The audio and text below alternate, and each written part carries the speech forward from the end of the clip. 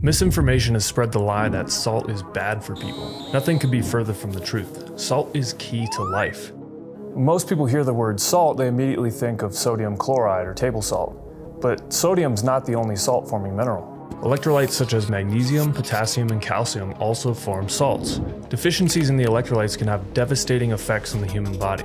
Limiting salt in your diet increases the risk of hyponatremia, mineral deficiencies, hypertension, poor neuronal functioning, fat storage, heart attack, and poor sleep.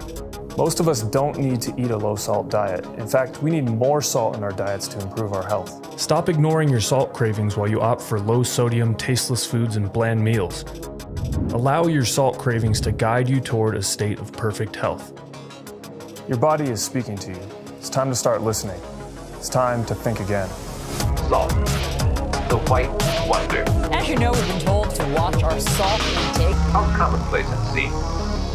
And yet, these tiny white grains represent a fundamental necessity of our existence. A new study is shining light on the amount of sodium Americans eat. Number one risk for a diet-related death, sodium. Yep. According to data published by the medical journal The Lancet, eating a lot of sodium increases our risk for chronic diseases. By the turn of the century, the low-salt diet myth had been thoroughly disproven in the medical literature, drawing upon evidence from hundreds of contradictory studies and reviews. However, the myth pervades conventional medical advice and the media attention to this day. Even the U.S. federal and state governments via the FDA and U.S. Department of Health and Human Services, with a seemingly endless stream of high-profile initiatives led by power-hungry politicians and regulators, have been openly advocating for the general public to lower their salt consumption. For example, by 2010, Michael Bloomberg, mayor of New York City, convinced 16 food companies to lower the salt levels in their food manufacturing, and medical associations like the Institute of Medicine were lobbying the FDA for nationwide regulations. But why? Where did this theory even come from? Do we really need to eat less salt to be healthier? And why is the government even involved at all? Like all great conventional wisdoms of the last 100 years, the salt myth finds its roots in the development and distribution of pharmaceutical drugs. It all started with syphilis. From as long ago as the 16th century, mercury had been used throughout Europe for the treatment of syphilis, the sexually transmitted bacterial infection that rose to epidemic levels after Christopher Columbus returned for his second homecoming to Spain in 1497. Mercury is rapidly absorbed in the bodily areas commonly affected by syphilis, the rectum, genitals, and mouth, and was used for hundreds of years to kill the bacteria. As you can imagine, mercury treatments are not exactly safe, leading to a host of other heavy metal toxicity symptoms including sudden death with no warning indicators and rapid onset of severe diseases including nephrotic syndrome or kidney failure. However, use of this treatment spread across Europe and was widely used up until the 1950s, when the US pharmaceutical industry made headway with safer alternative drug development and stopped using mercury and arsenic as antibiotics, replacing them with penicillin, which was discovered by Alexander Fleming in 1928. One key element to note about mercury treatments was that they were diuretics, officially known as mercurial diuretics. With the development of new diuretic treatments beyond common historically used organic xanthine diuretics such as caffeine, theobromine, and theophylline, which can be easily extracted from plant sources, drug companies began to notice other applications. The first modern diuretic drug of the 1950s, acetazolamide, a carbonic anhydrase inhibitor, proved an exciting entry into the subsequent development of chlorothiazide, furosemide, and ethacrynic acid. Scientists soon realized that these drugs had the ability to be prescribed widely for use in many different clinical applications, including treatments for hypertension, heart failure, many forms of edema, and even obesity. They also began prescribing these diuretic drugs to pregnant women with the purpose of decreasing water retention during pregnancy. At the same time, Walter Kempner, a Duke University scientist who had fled Nazi Germany during World War II, began developing and testing a novel dietary protocol for decreasing blood pressure, with a strict focus on white rice and fruit intake. The lack of salt consumption in his diet protocol quickly led to discussions in the medical literature about salt's role in hypertension, and the popular sentiment quickly led to physicians accompanying their prescriptions of the aforementioned diuretic drugs alongside a recommendation that the patients also eat a low-salt diet for maximum effectiveness of the diuretic effect, since diuretics chiefly act to excrete sodium in the urine. Salt restriction, however, is extremely damaging to the prenatal development of the fetus in the womb, and it became well known by more discerning scientists and physicians that these recommendations, especially to pregnant women, would lead to a widespread damage to millions of newborn children. By reducing salt intake during pregnancy, the developing fetus is not receiving adequate oxygen due to the lowered blood volume, since sodium is essential for maintaining blood volume. The low sodium in the body also prevents enough blood from circulating through the kidneys, which causes the kidneys to release more renin, a signaling enzyme, which is a compensation mechanism the body uses to increase blood pressure in order to circulate blood more quickly.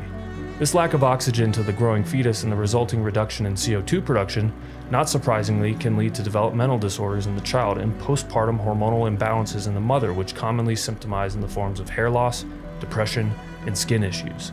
The opposition to mass prescription of modern diuretics and low-salt diets was mounting. However, diuretic drug sales continued to prove massively profitable for the drug companies, and the low-salt diet myth quickly became the conventional cliché, parroted in the popular media and throughout doctors' offices across the country.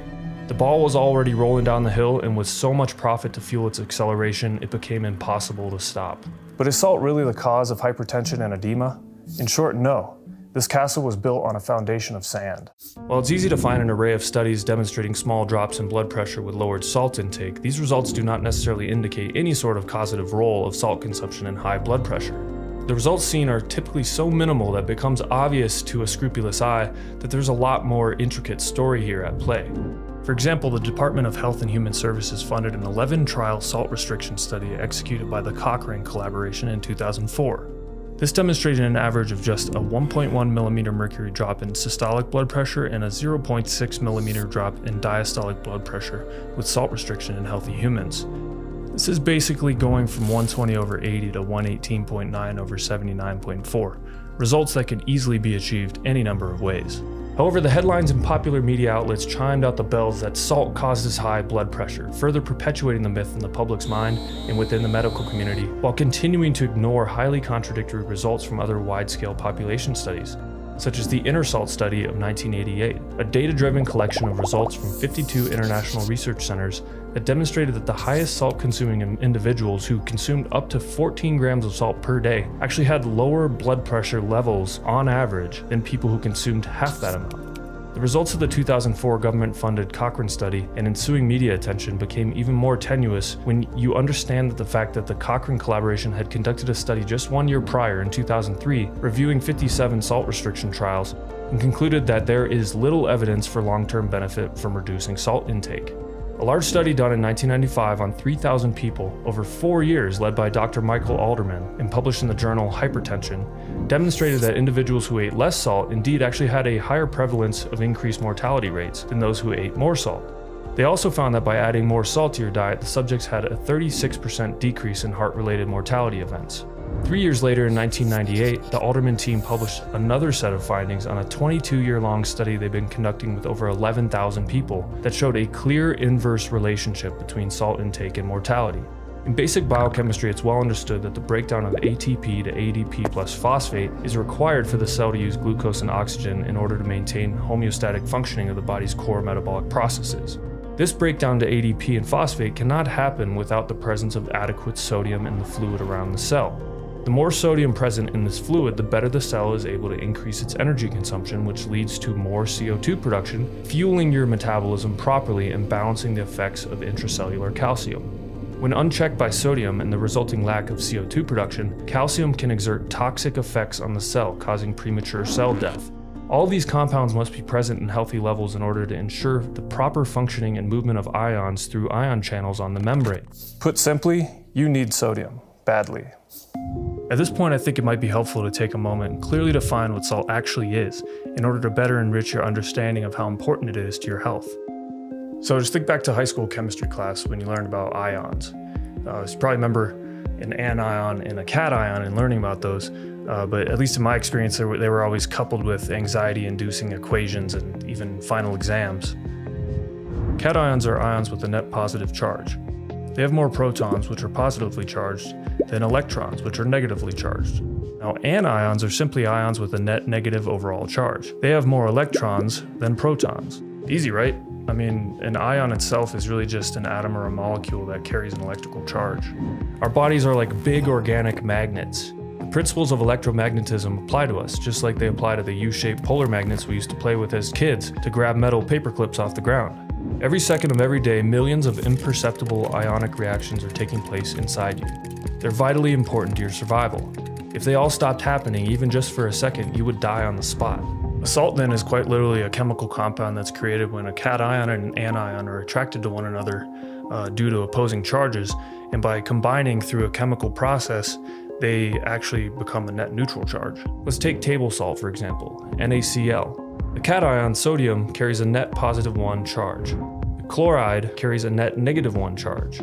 Combine them together and boom, you have table salt with a net neutral charge. Since naming conventions indicate that the cation must be first and the anion second, it's common for people to refer to salt simply by using the cation, like sodium. However, it's important to know that there can be many different types of sodium-based salts, and the same is true with other cations such as calcium, magnesium, and potassium.